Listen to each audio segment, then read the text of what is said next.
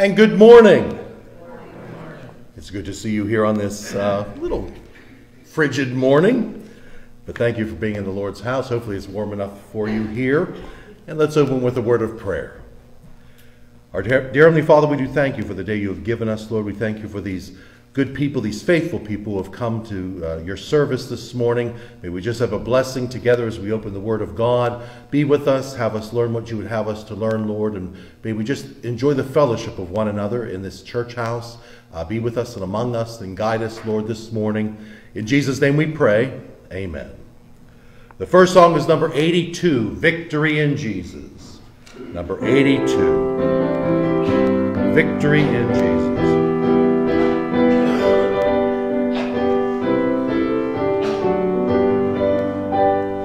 I heard an old story, how a Savior came from glory, how he gave his life on Calvary to save a wretch like me. I heard about his groaning, of his precious blood's atoning. Then I repented of my sin and won the victory. Oh, victory in Jesus, my Savior forever. He sought me and bought me with his redeeming blood. He loved me ere I knew him, and all my love is due him. He plunged me to victory beneath the cleansing flood. I heard about his healing, of his cleansing power revealing, how he made the lame to walk again and caused the blind to see. And then I cried, dear Jesus, come and heal my broken spirit. And somehow Jesus came and brought to me the victory. Oh, victory in Jesus, my Savior forever. He sought me and bought me with his redeeming blood. He loved me ere I knew him, and all my love is due him. He plunged me to victory beneath the cleansing flood. I heard about a mansion he has built for me in glory, and I heard about the streets of gold beyond the crystal sea, about the angels singing and the old redemption story. And some sweet day I'll sing up there the song of victory. Oh, victory in Jesus, my Savior forever. He sought me and bought me with his redeeming blood. He loved me ere I knew him, and all my love is due him. He plunged me to victory beneath the cleansing flood. Amen. Hopefully that got us all in the mood. As Brother Kerry comes to the pulpit, our unison reading is in two parts, one verse from Mark and two from Matthew. Please stand if you're able and comfortable to stand as the Brother Kerry comes forward to lead us in this reading.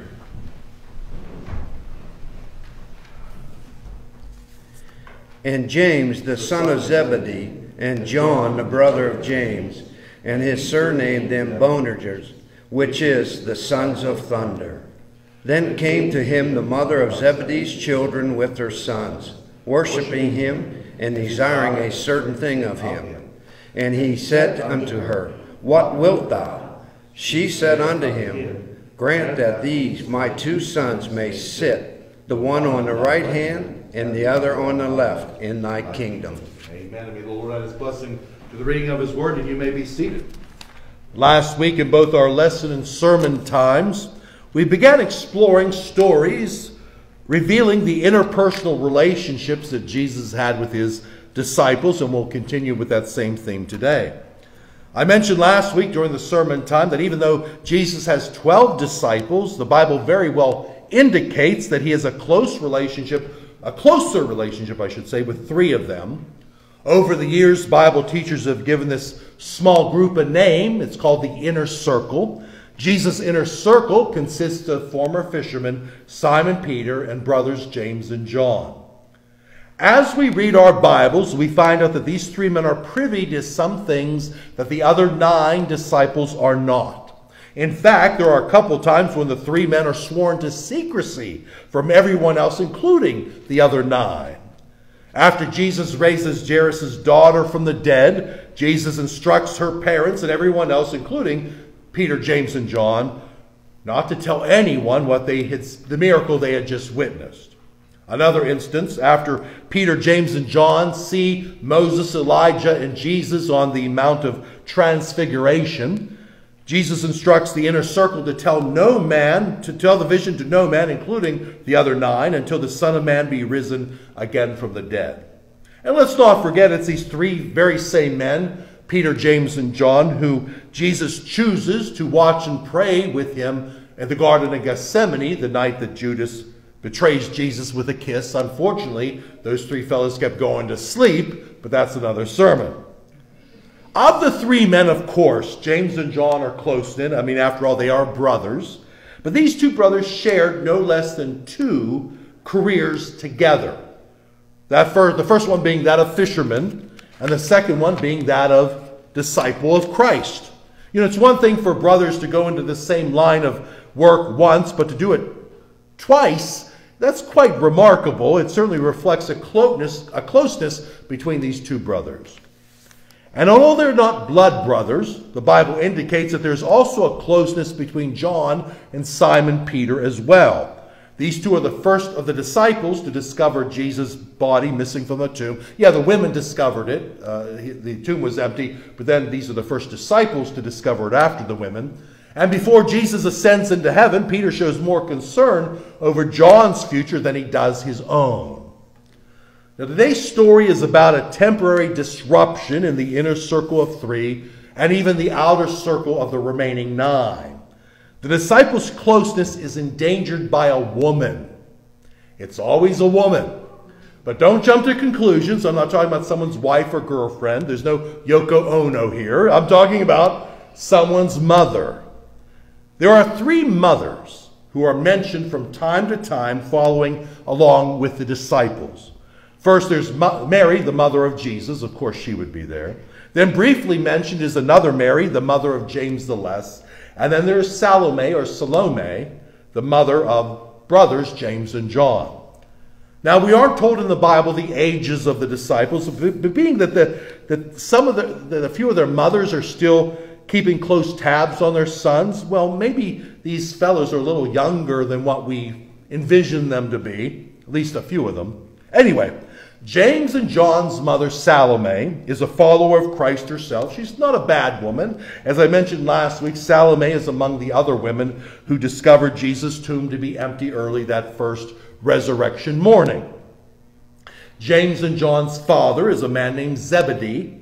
But instead of calling James and John the sons of Zebedee or the sons of Salome, Jesus nicknames these 2 as the sons of thunder. Now, we aren't told exactly why, but it is fun to speculate. What is thunder? Well, we know thunder is noisy, but other than being unpleasant in the eardrum, thunder is really no threat to anyone. Perhaps nicknaming someone thunder means that person is loud, but essentially they're harmless. But as we also know, thunder is most times accompanied by lightning, which can be quite destructive. Maybe by nicknaming this person Thunder, this indicates that danger often follows after them. But we also know that nicknames can be assigned ironically or sarcastically due to the person's opposite nature. For instance, a really big guy might be nicknamed Tiny, just as someone might call someone a pretty boy and they're not very pretty. But anyway, I'm just saying perhaps the nickname Thunder is assigned to someone who is introverted or backward, but I don't really think that's the case here. The question remains, is Jesus' nickname, the Sons of Thunder, more of a reflection on James and John, or is it more of a reflection on their father Zebedee or their mother Salome? I think it's Salome, to be honest with you, but we're going to find out today. Salome may have been the one who earned her sons this nickname, and we do have some biblical evidence to support this hypothesis. The second half of our unison reading this morning tells a story that may put a little light on this Sons of Thunder stuff. Matthew 20:20 tells us that one day Jesus is approached by James and John and their mother. The three have come to worship Jesus, but that's not their only objective, or at least it's not their mother's only objective. Salome wants to ask Jesus for a favor. Now, whether her sons put their mother up to this or not, or Salome is doing this all on her own, we are not told. But the fact that three of them come to worship Jesus and Salome is the one assigned to speak. I can't help but think that their worship is a bit of a ruse. They might be using their worship as a chance to get closer to Jesus, for their own purposes, but I'm not going to judge them. James and John's mother is bold, to say the least, and maybe this is where they get the nickname Thunder. Anyway, we know Jesus is no fool. He can tell that this woman is not worshiping him solely out of admiration. Although I'm sure she does admire him, Salome wants something, and Jesus cuts right to it. He says, "What wilt thou?" In modern language, it would be, "What do you want? Just spill it. What gives? What can I do for you?" In the past, I've made this statement several times. I still hold to it. Jesus never asks a question that he doesn't already have the answers to. He needs no heads up. He knows what this Salome wants, but he wants her to ask it aloud. Without hesitation, she gets right to the question at hand. She says, "Grant that these, my two sons, may sit, the one on thy right hand," I had to think there for a minute, "the one on thy right hand and the other on my left in thy kingdom." Wow, that's quite a favor. When all is said and done and Jesus is back in heaven sitting on his throne, Salome wishes her sons, James and John, to be Jesus' bookends. She wants James to sit on one side and John on the other of Jesus as he's sitting on his throne. Now, please note, I do not believe this request has anything to do with the boy's desire to be in Jesus' presence. Nor do I believe that it has something to do with a seating arrangement. In asking this question, it is apparent that Salome wishes her sons to have some sort of authority in heaven. Again, this is quite a favor. Of all the men and all the women who have lived for the Lord and who have died for the Lord, Salome wants her sons side by side access to the Son of God. Just from the top of my head, I can think of several other people from the Bible who would be more worthy of these positions, including Moses, Father Abraham, Elijah, King David, and even Jesus' own mother, Mary, and maybe even his earthly father, Joseph, should be the ones on those thrones. They would have more of a right to this. But I suppose this favor reveals itself not to be all bad. At least Salome allows Jesus the center throne. It would be quite blasphemous if she would say, "Now, Jesus, you get off your throne and put my son there." Oh, yeah, then that's a whole different sermon. But what prompts Mama to make such a request? I'm sure it's a mother's love of her sons and a desire to see them do well and succeed. Some mothers are blinded, if I may be so bold, by their love of their children that they don't see that there are others more worthy than their children for honor, but that's another sermon. But I can't help but wonder if the third member of the inner circle, Simon Peter, is unknowingly behind Salome's request. Salome has eyes, she has ears, she has most likely picked up on the fact that Simon Peter is the earthly heir apparent above all the other disciples for this Christianity thing after Jesus is gone. Maybe Salome is bothered by this. Why does Peter get to be the leader of the disciples after Jesus dies? Why not James or John? I don't know. God chooses who he chooses, and Jesus is the Son of God. He's going to choose who he's going to choose. Maybe not wanting to dare second-guess Jesus' decision of making Peter his earthly successor, Salome wants her sons to be Jesus' heavenly partners. In other words, she is creating positions of authority for her sons in the afterlife, since that role on earth is apparently going to Simon Peter. Unfortunately, no matter the motivation, Salome is just out of luck, because we are told a handful of times in the Bible that the throne on the right is already reserved. It's already promised to Jesus Christ himself. Who has the center throne? Well, God the Father, of course. And we assume by this that God the Holy Spirit will sit on the left hand of the Father, since they're the Trinity. God the Father, God the Son, God the Holy Spirit is one, but that's another sermon. In short, neither James nor John could possibly sit on Jesus' left hand, because God the Father will be sitting there, with Jesus on God the Father's right hand. So you see this, a request at the very least is ignorantly bold. At the very most, it's presumptuously arrogant. It implies that James and John are to reign in heaven alongside of God. Wow. Talk about overstepping yourself. So what is Jesus' reply to all this? As I read this, I don't see venom in Jesus' words, just the reverse. He seems to be very patient to these people. He bypasses Mama, even though she's the one asking the question, and he addresses James and John directly. And he first tells the two brothers, "Ye know not what ye ask." And I think we can all agree with this. This request is made out of ignorance. They don't see the bigger picture. They don't see the implications of what they are asking. They are basically, without knowing it, I don't think they're saying this on purpose. They're saying we want to be equal with God. No. So Jesus asks the boys a question. He goes, "Are ye able to drink of the cup that I shall drink of, and to be baptized with the baptism that I am baptized with?"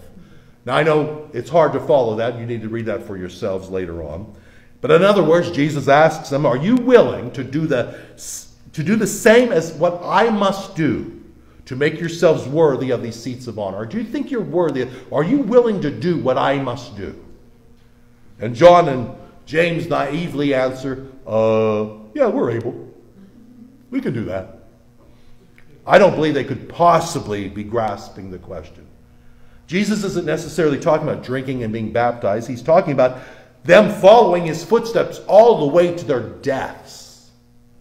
Jesus replies, okay, it's good that you think you are able, because that is exactly what's going to happen. Ye shall drink indeed of my cup and be baptized with the baptism that I am baptized with. At this point, the two brothers seemingly think this is all some neat adventure, that being a disciple of Christ is all lollipops and sunshine. There will come rough times ahead for these fellas, and they might very well wish they had never met Jesus, yet alone joined up with him. It's not always going to be peaches and cream. But even though James and John are naive, Jesus seems glad that they think they are ready for what lies ahead for them. But Jesus has to let the air out of their balloon. He says, I'm sorry, but to sit on my right hand and on my left is not mine to give. Those seats are already taken. But it shall be given to them for whom it is prepared of my Father. In other words, sorry guys, I appreciate your enthusiasm, but these seats are already filled. And that's it. That's the end of the discussion. Salome asks the question. Jesus addresses the brothers. I'm sorry, I can't do what you want. That's the end of it. Salome makes her request. Jesus nicely says no. Now, I wish I could say case closed and tell you that everyone puts this episode behind them. But this heavenly request of the sons of thunder has earthly repercussions. The Bible tells us, and when the 10, that's the 10 other disciples, heard of this, they were moved with indignation against the two brethren. Now, I would hope that Salome, the mother of the sons of thunder, had the good sense to make this request of Jesus in private, but unfortunately somebody overheard it. There's someone's in earshot, maybe the whole crowd, You know, we know she's a bold woman. Maybe she recklessly made this request in front of everybody. Somehow, word of this conversation gets out, and the other 10 disciples soon know of it, and it causes a rift in the 12. There's the 10 against the 2. The 10 against the sons of thunder. You can hear the back talk in your minds. You've all been there. Somebody at work gets promoted ahead of you. They did less than you, and you've all been there. Or you know. You can hear these other 10 saying, wow, well, they got a backbone on them, don't they? Who do they think they are? They're no better than the rest of us. They don't work any harder than the rest of us. And to get their mommy to go speak up to them, that just shows how immature and unworthy they are to think they have authority over us in heaven. And the Bible makes it quite sure to mention the number 10. All 10 remaining disciples are displeased with James and John. 10. That would include their good friend and third member of the inner circle, Simon Peter. Now, Jesus can't have his men at odds with one another. They have bigger fish to fry. They have more important things to do, like preaching the gospel. So Jesus calls a staff meeting between he and his 12 men. This is literally a come to Jesus meeting. Jesus does the talking. All the men keep quiet. All the moms keep quiet. And Jesus tells them that the kingdom to come is not like the kingdoms here on earth. Salome, the sons of thunder, the other 10 disciples, everyone, they all have it the wrong way around. The kingdom of heaven works in reverse to the kingdoms on earth. And you know how it is. How do you get to the top here on earth? You stab people in the back. You work harder. You throw people under the bus. You climb that ladder. And you get yourself to the top. And then people recognize that and they give you authority. Right? That's not how it works in heaven. In heaven, it's just the opposite. Those who consider themselves lowly, those who minister, the servants are the greatest in heaven. The Bible says they're chief in heaven. Those who serve others are chief among the rest. If they want to be great, Jesus says, if you want to be great in the Lord's eyes, then you need to be lowly. Jesus then ends his lecture with a duh moment. He says, hey guys, look at me. I am the Son of Man. I am the Son of God. I am the Lord incarnate. Do you see me ruling and reigning on this earth? I got dirty feet and sandals walking along in the hot desert, the hot trails. You know, I don't have a scepter and a crown on my hand. Do you see a throne behind me? No. I came to this earth to minister to others. I came to this earth to give up my life for others. I am here to die for those who are more lowly than myself, which would include everyone. If you want to be great, follow my example, and that is our lesson today. If we want to be great, then we are to be more like Jesus.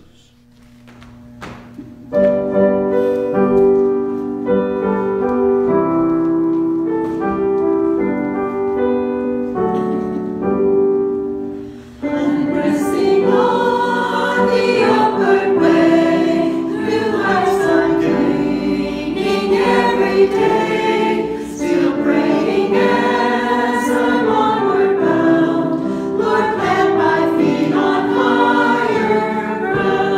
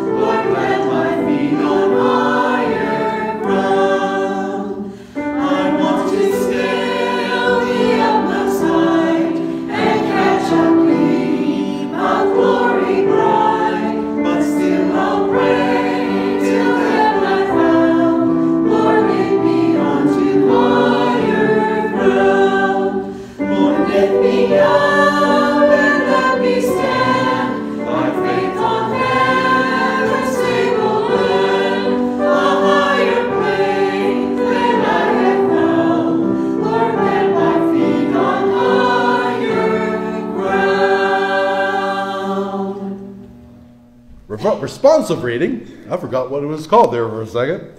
Our responsive reading are 4 questions asked by 4 different disciples to Jesus right before he is to go to the cross. I'm going to invite Brother Bob Burke to the pulpit to lead us in this responsive reading.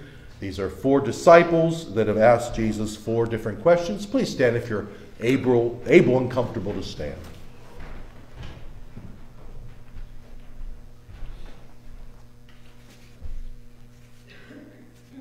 Peter said unto him, Lord, why cannot I follow thee now?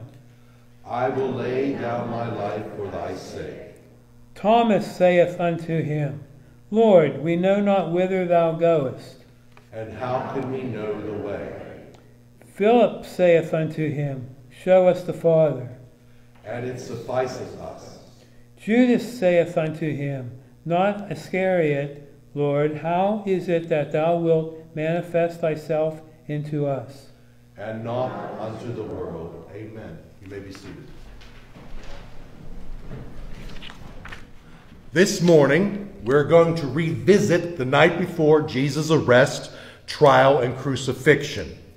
Jesus and his 12 men are meeting in a place called the Upper Room, sharing in their Passover meal. The Passover was a commemoration of the Israelites' delivery from their Egyptian enslavement some 1,400 years prior. During their time together, Jesus washes the feet of his men despite the hesitation of Simon Peter. Judas Iscariot is dismissed to put the final touches on Jesus' betrayal. And Jesus turns the bread and the drink from the Passover meal into the very first communion service that we call the Last Supper. His crucifixion is just mere hours away, and it will come as no surprise to Jesus Christ. He always knew this day was approaching. He always knew this day would be coming his entire life. I think at one point Jesus probably said, well, I got 6 years until I'm crucified, and then I have 3 years until I'm crucified. Now I got 4 months, now I have 4 weeks, and now I have 4 hours. His crucifixion is just mere hours away, and knowing this will be the last chance he has for a quiet moment with his men, the men with whom he shared the last 3 years with. Jesus shares with them the most beautiful of words. But this speech is more than just a tender farewell. Jesus, who is the answer to all their questions, is giving his men the answers to all their questions. I'm sure many of you are familiar with at least one line from this beautiful passage. Arguably, the most famous of the lines are, "Let not your heart be troubled. Ye believe in God, believe also in me." Jesus' entire speech can be found in John 13 and 14. Please study that out for yourself sometime soon. Among other things in his speech, Jesus alerts his men that he will soon be leaving them, but he promises them that they'll be together again one day. He promises that he will build mansions in heaven for his disciples and all who else will believe in him. He also promises to send the Holy Spirit to comfort them in their time of separation. During his beautiful speech, Jesus is interrupted 4 times by 4 different disciples. Since we've been exploring Jesus' personal relationships with his disciples, I thought this would be a good use of our time this morning to review these 4 questions and then to give Jesus answers to these 4 questions. There's nothing really too extensive in my sermon today. I'm going to repeat the 4 questions we just read in our responsive reading, and I'm going to give you Jesus' 4 answers. Speaking of his upcoming death, his burial, and his resurrection, Jesus tells the 11 remaining men, because Judas Iscariot has been dismissed. He says, whither I go ye cannot come. In other words, Jesus is saying, where I'm going, you can't come along with me. And hearing this, Simon Peter is the first to interrupt Jesus' parting words. Peter asks, Lord, whither thou goest? In other words, where are you going? Jesus answers, whither I go, thou cannot not follow me now, but thou shalt follow me afterwards. Jesus promises Peter and the others, you cannot go where I'm going today, but you can't go yet, but one day you will follow after me. This brings us to a responsive reading. Peter said unto him, Lord, why canst not I follow thee now? I will lay down my life for thy sake. I wonder if Jesus got a little chuckle out of Peter's enthusiasm, because Jesus responds, oh, really, Peter? Well, such brave words. Wilt thou lay down thy life for my sake? Verily, verily, I say unto thee, the cock shall not crow till thou hast denied me thrice. In other words, you're going to deny, you're not going to die for me. You're not even going to say you know me. You're going to deny me 3 times before the next morning. No doubt Peter is shaken by Jesus' comment. He's probably insulted by it. But the proof is in the pudding. Jesus knew what he was talking about. Peter denies Jesus 3 times, just as the Lord foretells. Moving on. Jesus promises that he is not forsaking his men. He promises, and whither I go, ye know, and the way you know. In other words, you know where I'm going. I don't have to tell you. And you know how to get there. Jesus is going home to his Father, and we get there with him by trusting in him as our Savior. Well, the disciple Thomas totally misses what Jesus is saying. Thomas is thinking Jesus is talking about some sort of road trip to a physical place like the temple or the Jordan River or the wilderness. Old doubting Thomas interrupts Jesus and points out, Lord, we know not whither thou goest. If we don't know where you're going, how can we know how to get there? How can we know the way? Jesus famously answers Thomas, I am the way, the truth, and the life.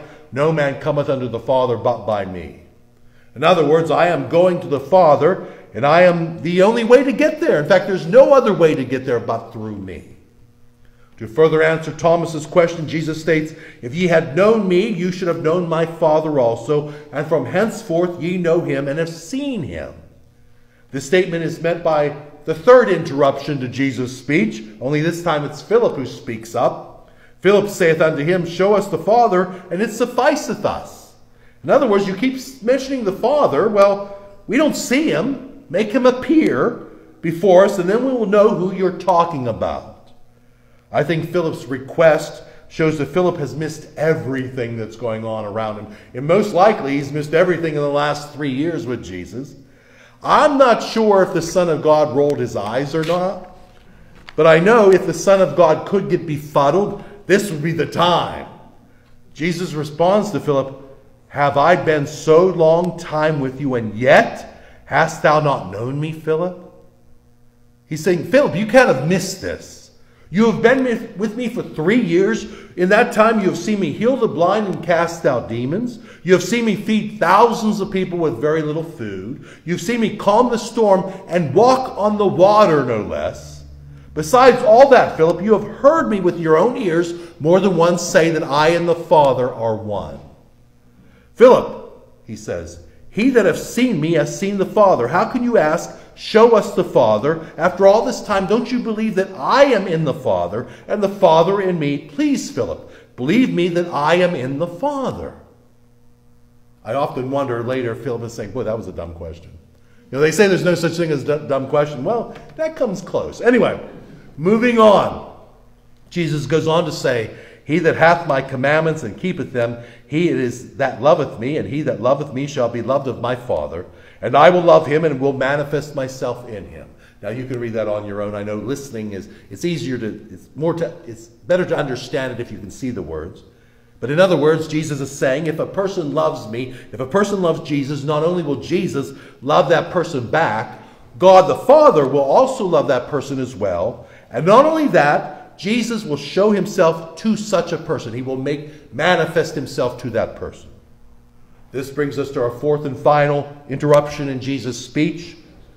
Hearing this, the other Judas, not Iscariot, he's gone. Sometimes this Judas is called Thaddeus or Labius. He speaks up. He said, Lord, how is it that thou wilt manifest thyself unto us? How will you show yourself unto us and not show yourself to the rest of the world? What is the determining factor? What will make some people see the Lord while others will not? And the answer is love and obedience. Jesus answers this other Judas, if a man love me, he will keep my word, and my Father will love him, and we will come unto him and make our abode with him. He says, however, he that loveth me not, keepeth not my sayings, and the word which ye hear is not mine, but the Father's which sent me. In short, if we want to see Christ, if we want him to manifest himself to us, if we want him to shine through us, we need only to love him and keep his word. Dear Heavenly Father, I do thank you for these questions of the disciples, even though they seem silly to us, but we've had 2,000 years to review them and study them. We have the benefit of hindsight to make these questions more elementary than they probably were to your disciples. Lord, but we're so glad that they asked these questions so that we have these answers from your Son to assure us of these biblical truths, these doctrines that we hold dear today. In Jesus' name we pray. Amen. Please stand and turn to page number 432. Softly and tenderly, number 432. We'll sing one verse and be dismissed. Softly and tenderly, Jesus is calling.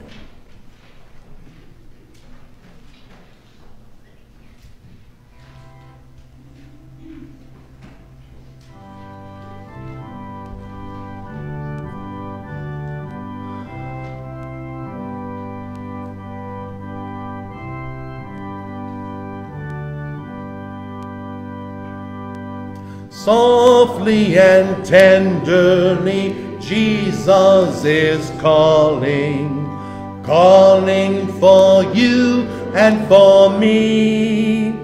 Patient and loving, he's waiting and watching, watching for you and for me.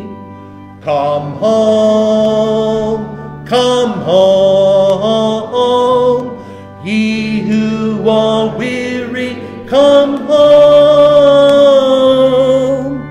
Earnestly, tenderly, Jesus is calling, calling, O sinner, come home. Amen. And let's close in prayer. Dear Lord, as we leave this place, may you feel your hand upon us. May you keep us safe, Lord, until we meet again. And whatever you have for us this week, may you give us the tools to overcome it. May we, and give us the blessings because we have you in our hearts, the peace that passeth all understanding, Lord. Until we meet again, keep us safe and love us, Lord, and bless us on top of that. In Jesus' name we pray. Amen. Thank you for coming. You're dismissed.